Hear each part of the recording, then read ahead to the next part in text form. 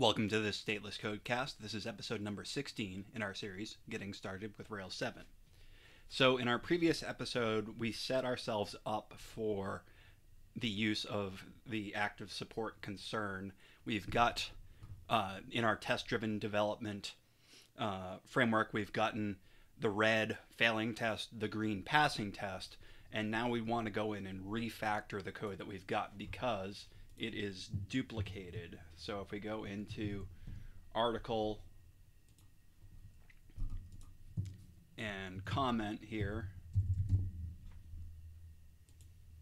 we can see that we've got valids, essentially lines 4 through 10 here, and lines 7 through 13 here are completely duplicated character for character. So the way that you can go about doing this is using modules that you include in both of them, and then noting here, so things like the class methods for the validations and stuff like that, you can extend the ActiveSupport concern API here and get things like your status inclusion and going a little bit further, class methods into your model that includes this concern. So we'll get started by adding in the visible.rb concern here in models concerns.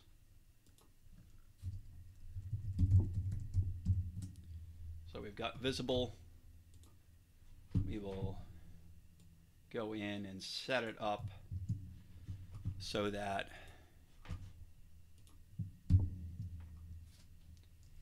and we'll make it a double quote to match what we had in terms of styling and for consistent purposes of consistency. So right now we've got this module visible. It's only got the archived instance method here, and we haven't included it anywhere, so our tests should still be passing because we haven't actually implemented this yet on the comment or the article. So we'll go in now and try to get rid of the archived method on both of these. This will take us back to failing tests. So we've got 6 errors now.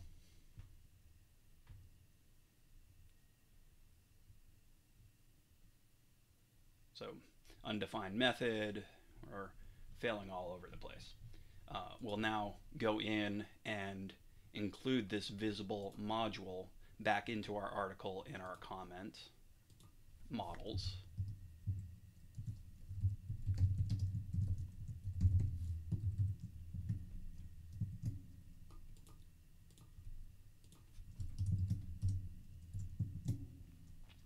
So we've got that back. We should be back to passing now. And we are. But this is just the first step of what we can do in terms of refactoring here. So we'll go now and we're going to make this module visible. It's going to extend the ActiveSupport concern. So if we go in, there's information about the how ActiveSupport concern looks there. You can read through that, but we're going to go through it in the with what the guide has here. So we're going to extend ActiveSupport concern in this visible module. Save it. This isn't going to really change anything in terms of passing and failing. But now we have the ability to have that included block that we add in.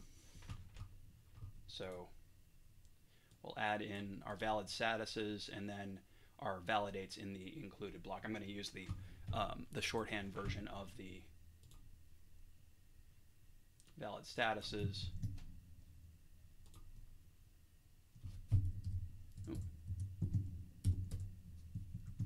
Take that out of each of these.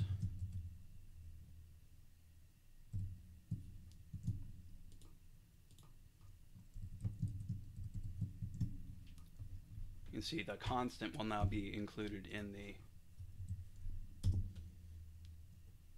models we're still passing.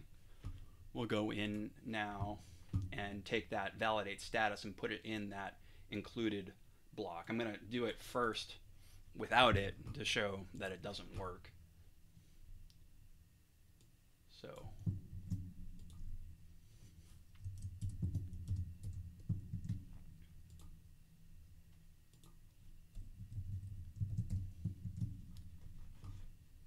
go in, do it like that. We can see we've got errors undefined method validates for visible. So go in and use the included block here to make this work.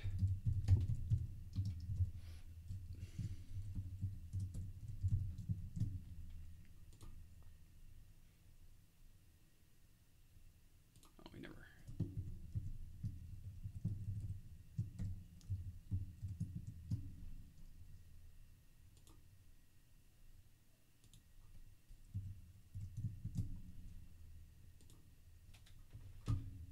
Try this again, and we're back to passing. So we have now taken, so we can see this is much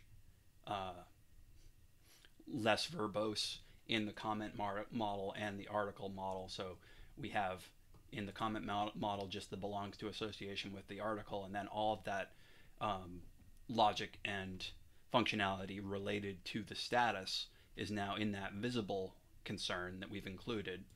And the same thing for article. You include visible, and then we just have the association and then our existing validations about title and body. So we'll go in now and take a look at the so we've gone and done this, and this matches what we've got there. We can also do class methods, which we're going to do with the with each of these models. We'll go in and write some failing tests for this since it's new functionality, and then we'll go in and modify the view to use it as well. So we'll go in, we'll write our failing test in both the article test and the comment test.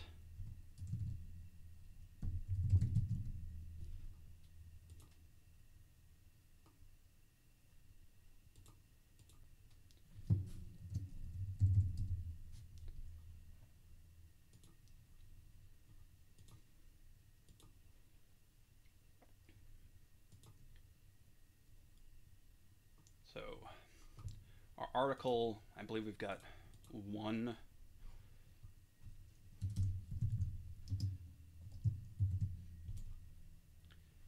So I'll pause and write the methods, and then we'll look at later on in this episode refactoring some of our test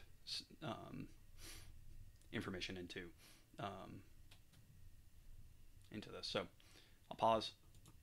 So we've got our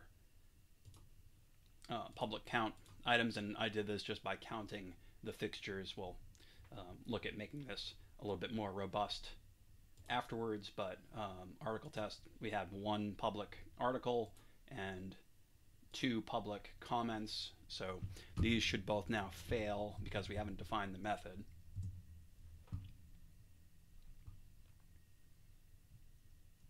And they do.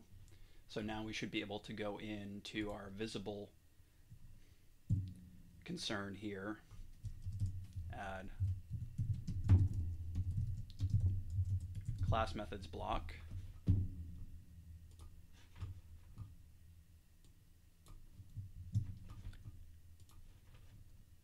be consistent about our quote styling, Actually, I'll make this empty first so that it fails without the errors. So they're both coming up nil because we haven't done anything, and now we go and add in the where clause there.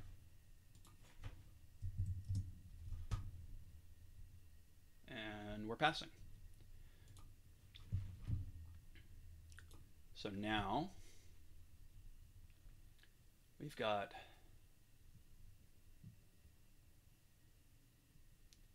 our, we have the ability to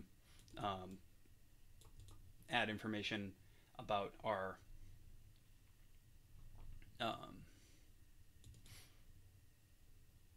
public count of our articles. We'll add that in, and that has no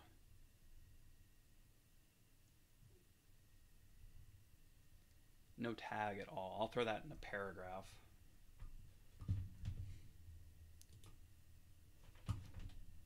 So we'll go to our article controller test, write our failing test for this. This is in index.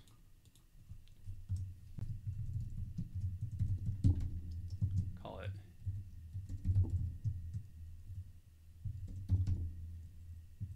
p.public count.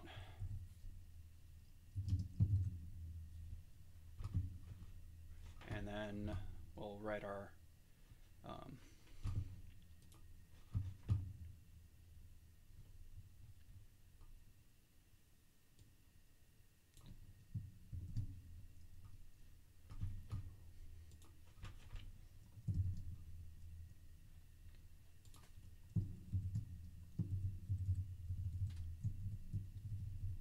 I'm going to make this,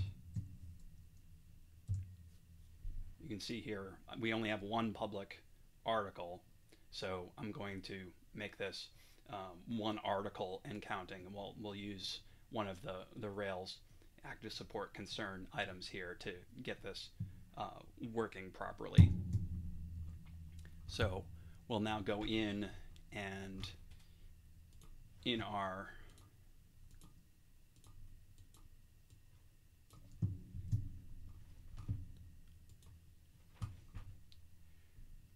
index.html.erb, this is still going to fail.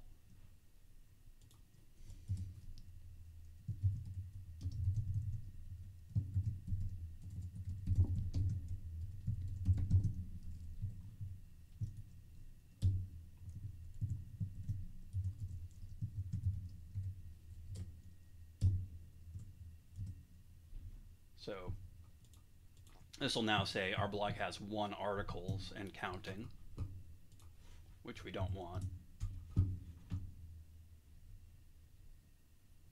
You can see our blog has 1 article and counting expected, but was our blog has 1 articles and counting, so it's not using the numeric agreement there with it.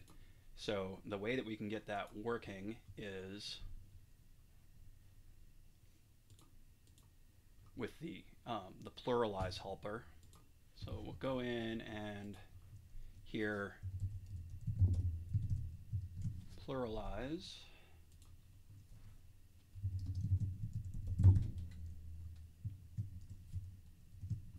and then get rid of articles here, see where that gets us, and we're back to passing. So that Rails pluralize helper, if you just do pluralize, it will give you the number and then the item, and if there are 1 of them, it will give you article. If there are 2 of them, then it will give you articles. So that helps us. And when you're doing something like this about content, you want to make sure that you test that kind of 0, 1, and many sort of situation, so that you you don't wind up with poor agreement with your numbers. So we've got that now working. We will continue on. So we're now going to take a look at both of our forms. and make that that change there.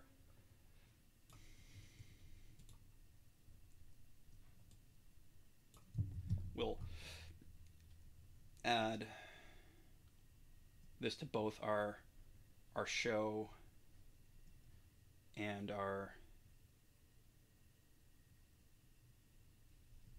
so let's take a look at the articles controller test. So we've got some options for our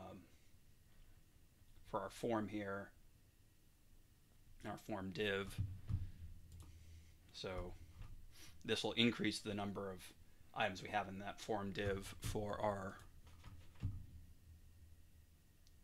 new and our edit.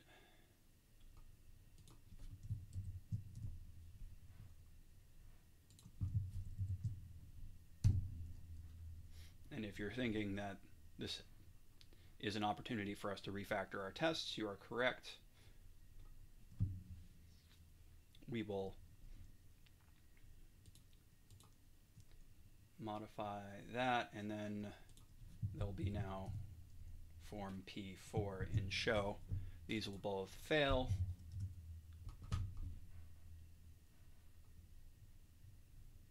Expected 4, actual 3. So we'll go in and implement this in our articles form view.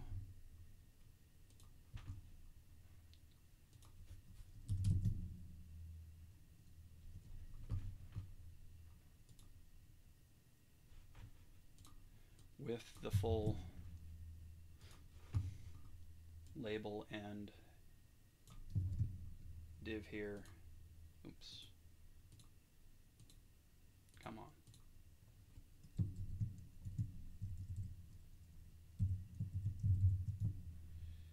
Okay. Let's stick with the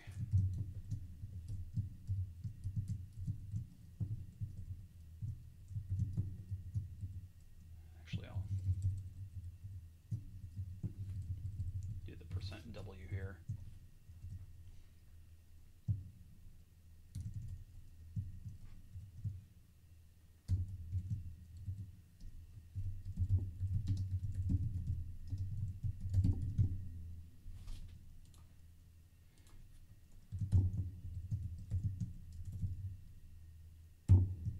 Just double quotes.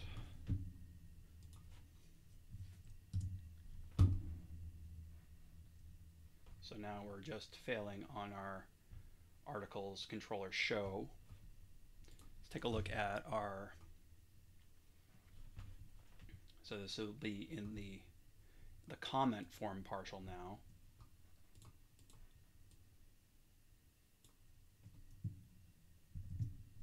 Actually, that's the, here, we want the form partial. So we'll add in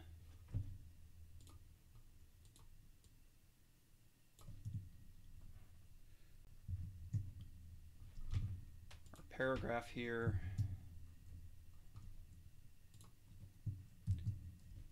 Use the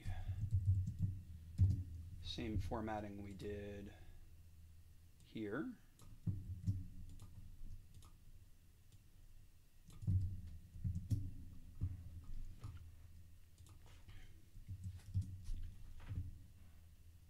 And we're back to passing.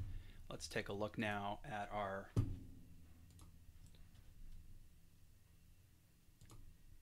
so we can see we've got a status here.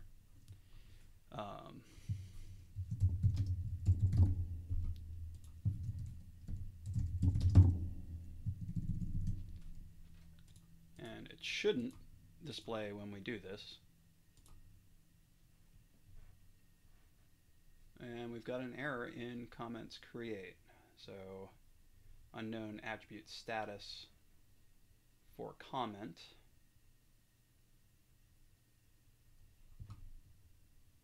So that is odd. Let me take a look at our tests here. So we have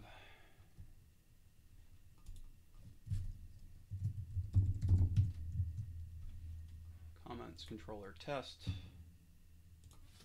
We do have a status here in comments controller test that seems to work here. Did I forget to run my migrations?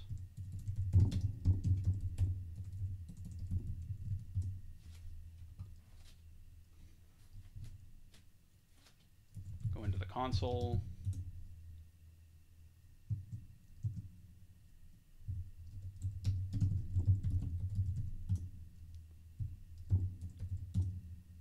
So it's got a status attribute there.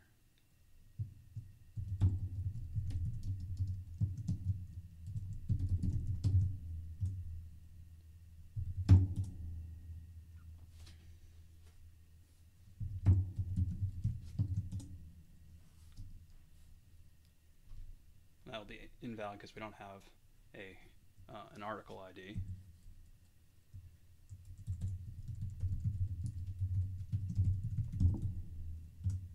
Article must exist.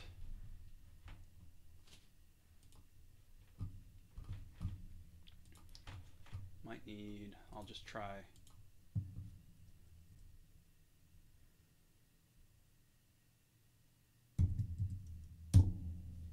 restarting the server, which shouldn't matter.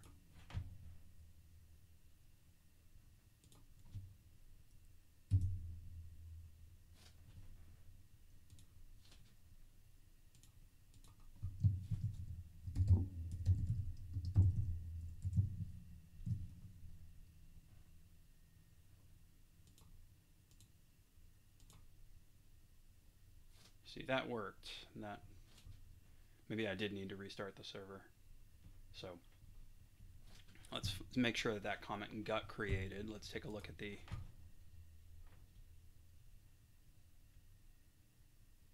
commit transaction. That seems to have worked.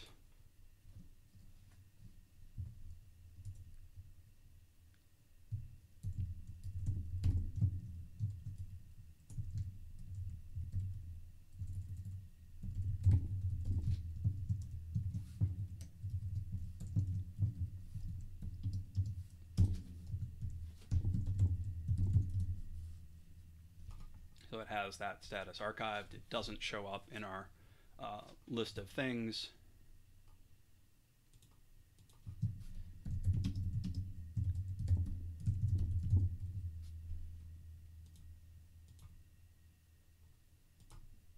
You can see the private works.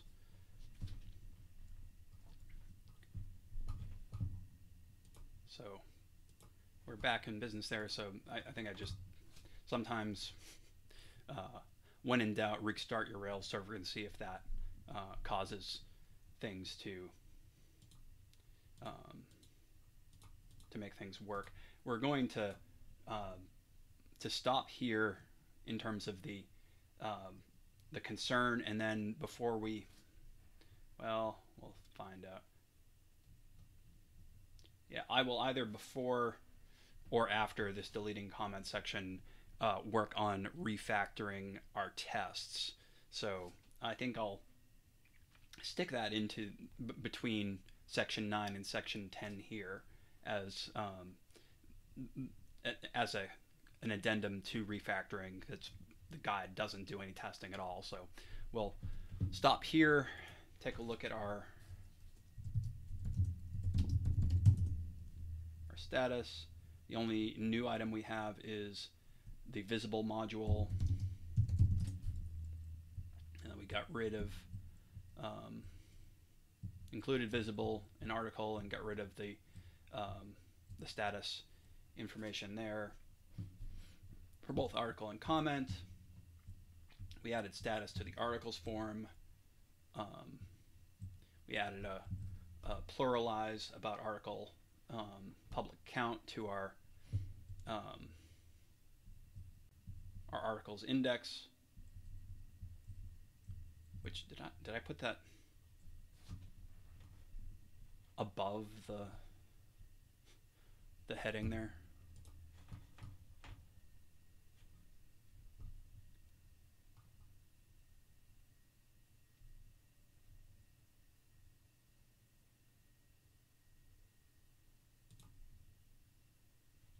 Yes, I did.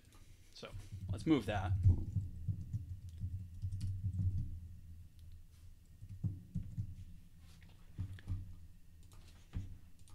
It's why we review before we commit. We've added to the a status item to the form.